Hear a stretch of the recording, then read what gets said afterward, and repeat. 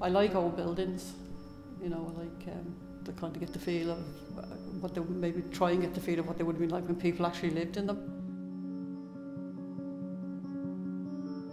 I really didn't know what to expect. I just thought it would be interesting to do a project focusing on the castle and the architecture, and then just to see what happened from there. I'm just open to whatever I'm going to learn on this course.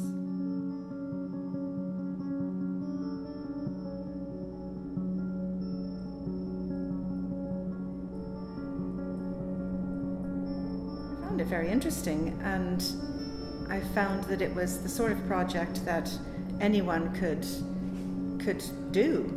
And you could make it as your own as much as you wanted to, or just use the castle itself as an inspiration and go from there, or just maybe take something that was already there and go with it. So it was very easy for anybody to take it on. They gave us that option, you know, deciding for ourselves. You know, they gave us a few hints in that, but we nearly all decided what we wanted to do ourselves. We just used photographs that they had taken around the castle, and we started doing cut work and monoprints based on plaster work and details we saw in the castle. A lot of people who came thinking they couldn't do anything artistic have been inspired to even bring things home and work on them and do them in their own time. So that's been a real encouragement. You know, we've kind of gelled together and we've worked on things together, and I've enjoyed that as well, you know. Yeah, that's been part of the fun of working as a group. And having people, the artists themselves, there to guide us and inspire us, but then talking to each other as well and learning from each other, and encouraging people to see what others are doing, and oh yes, well I can do that, or I think I'll take that idea and go in this direction with it. People have gotten more confident and more in tune with what's expected or the possibilities of the different work we've been doing.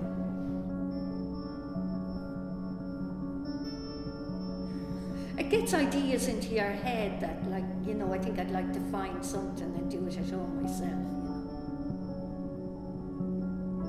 I have done things at home just based on my own ideas, using the skills.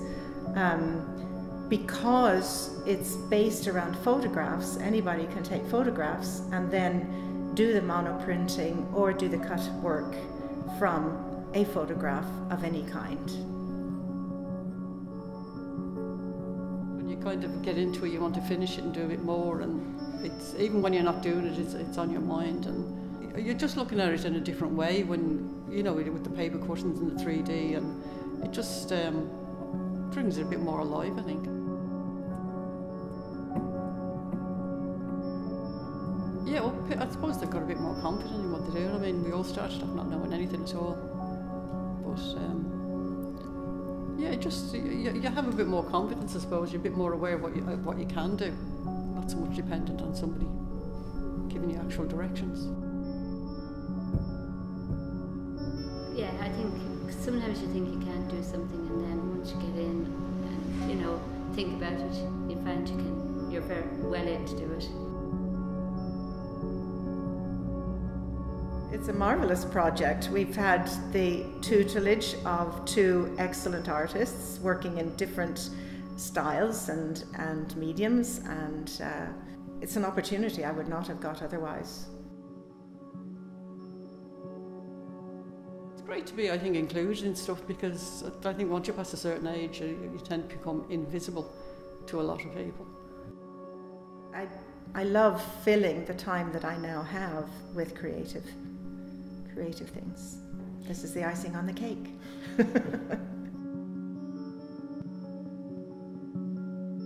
Anything that's creative, because it just makes you feel so much better.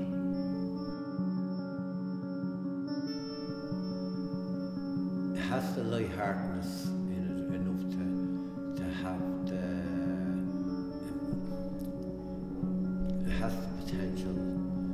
give people like me more than just an interest in the course, doing it